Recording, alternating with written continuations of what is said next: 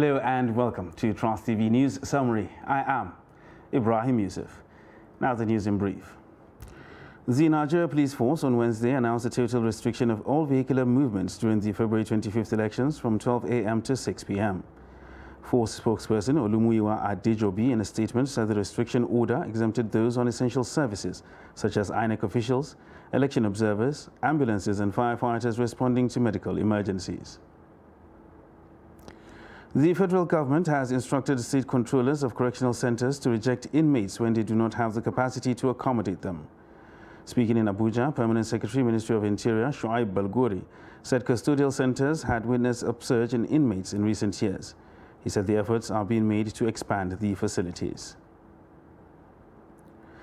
NDLEA operatives have destroyed 7,286 kilograms of warehoused skunk and 5 hectares of its plantation in Ujiogba Forest Reserve in Ishan West local government area of Edo State.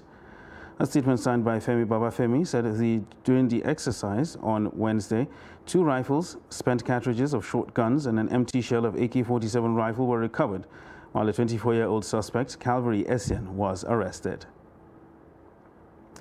And at least 96 people have been killed in more than 2 weeks of clashes between security forces and clan members in the breakaway Somali region of Somaliland. Hospital Director Ahmad Mohammed Hassan on Thursday said they have 96 dead and 560 wounded in the contested towns of Las Anod. The UN says more than 185,000 people have been displaced by the violence. And that wraps up Trust TV News Summary for this hour. For more news, you can subscribe and follow us across all our social media platforms. I am Ibrahim Yusuf. Thanks for watching.